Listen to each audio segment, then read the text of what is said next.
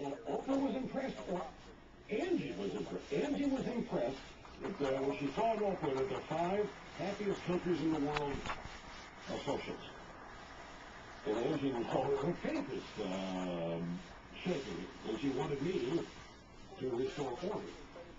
And we lose the call. Well, somebody obviously did not want me to get Angie's mind right. It could be the FBI Los Angeles office, who knows, folks. First they're telling people to call here and listen, and then they do, and then callers with deep intel that nobody else knows about happen to just be disconnected in the middle of their point.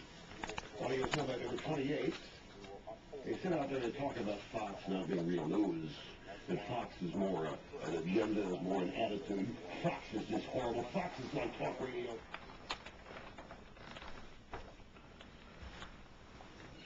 We're going to read a little bit from a book. It's called Washington Merry-Go-Round. It was published July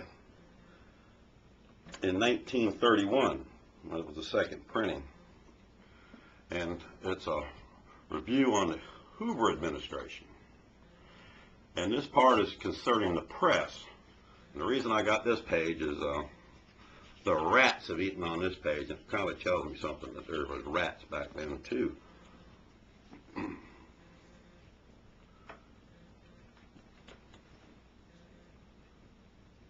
In a position to lead in a forthright and independent reporting, these trained seals and others of their kind are the severest critics of those who dare to challenge and to speak out about the facts. Their group consists of one of the most stultifying influences in American national affairs.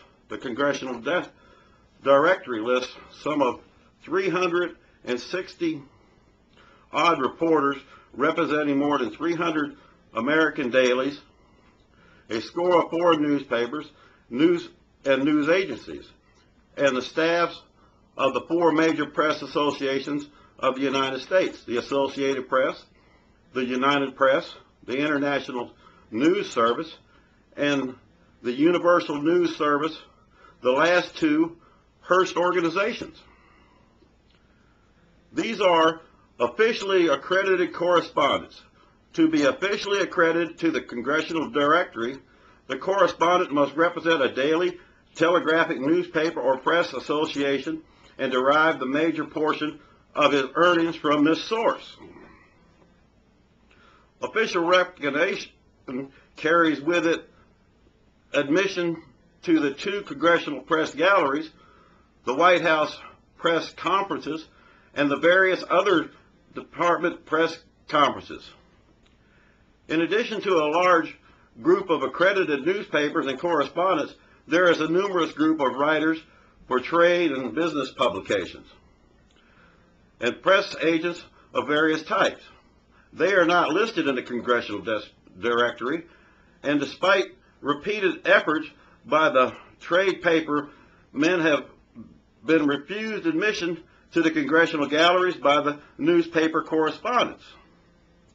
Since the incumbency of the President Hoover, and business and trade press has been accorded press privileges at the White House, his conferences have been thrown open to them, and no distinction is made between them and the newspaper men.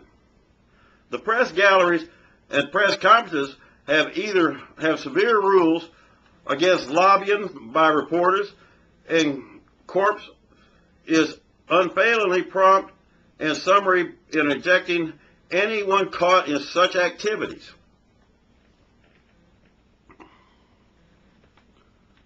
Which is considerably more than can be said for Congress itself, the departments, and the White House. The work and official access it affords offer plenty of opportunities for this sort of secret and lucrative work. But in the last decade, only 2 men have been compelled to give up their gallery standings because of discovery in such forbidden activities. Obama wants the Fox News out of it, though. The congressional galleries are under the immediate direction of the committee chosen annually by the correspondents among their own number. These committees operate under the rules of 2 chambers of Congress. The corps is very strict in its rules of admittance. So much so, in fact, that no Negro reporter has yet succeeded in gaining membership there.